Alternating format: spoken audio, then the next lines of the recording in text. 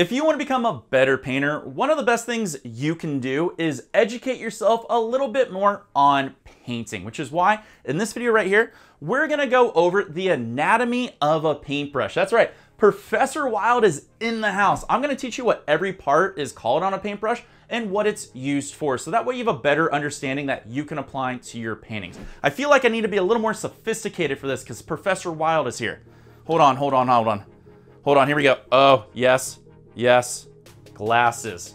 Glasses will do it. Like seriously, what is it about glasses that makes you look a little more sophisticated and like you have a greater knowledge of everything? Paintbrush.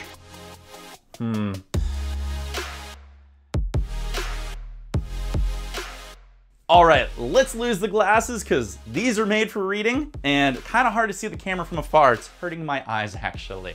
If this is your first time here and you need help with how-tos, tips, tricks, tutorials, and all that fun stuff for your creative adventures, do me a favor and hit that big red subscribe button down below and tick that bell so you know when my videos go live for you. Now, when it comes to talking about paintbrushes, you have to realize there's a lot of different types of paintbrushes out there. And because of that, there's a lot of terms that reference the anatomy of particular paintbrushes out there.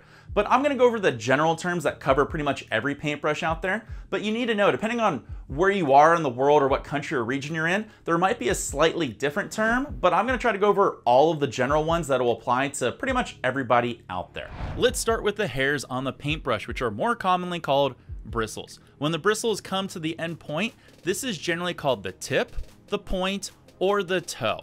If you paint with a wider brush, like a 1-inch brush or a 2-inch brush, this can also sometimes be called a flag end. When you want to refer to all the bristles in your paintbrush, this is called the head.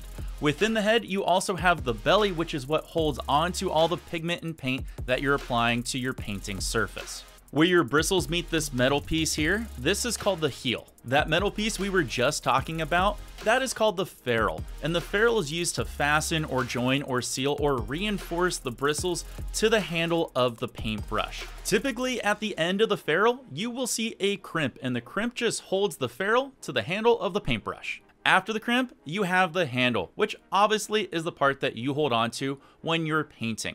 Now within the handle, you have some very important information that most manufacturers will put on there. You'll generally have the company name, which also can have the brand or series of the type of paintbrush that you have, the size of the paintbrush, the style of the paintbrush, and sometimes you'll even see the series and shape number of the paintbrush. Each manufacturer is a little bit different. You may see more information, or you may see less, or you may see different information entirely. Hopefully Professor Wild was able to help you out on the anatomy of a paintbrush. I just want to educate you a little bit more so you feel comfortable about your new creative venture that you're diving into. If you want any more videos to help educate you a little bit more on your creative adventures, hey, let me know in the comments down below. And while you visit down there, don't forget to hit subscribe and like this video.